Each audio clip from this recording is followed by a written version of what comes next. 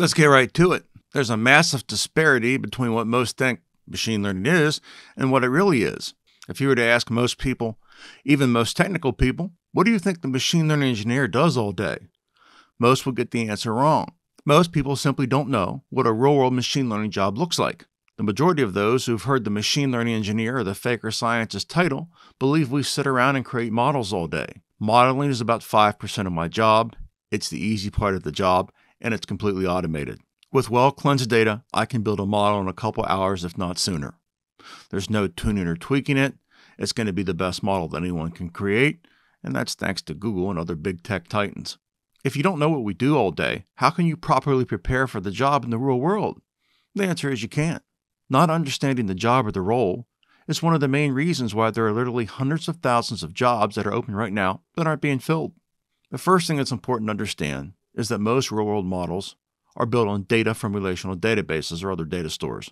Therefore, one of the top skills for all machine learning engineering roles is SQL. As a machine learning engineer, you need to know where the data is, and you need to have the skills to extract that data from these databases.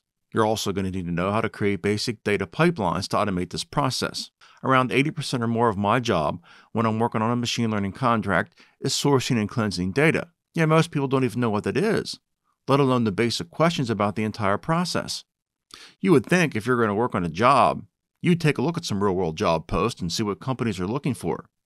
It's not hard. Companies post the technical skills they want you to have. I think there are many reasons for this great disconnect, and that's another video. Here's a takeaway from this video. You'll never work in applied AI if you don't understand what the job looks like.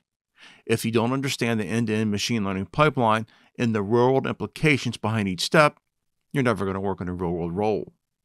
If you can't source and cleanse your data in the real world, all the modeling skills in the world aren't going to help you.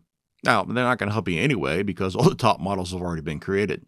Learn what the job looks like, understand why SQL is so important, learn data cleansing, and forget this ridiculous obsession with modeling. Modeling is the easy part. Thanks for watching. Don't forget to like and subscribe, and of course, have a great day. We'll see you soon.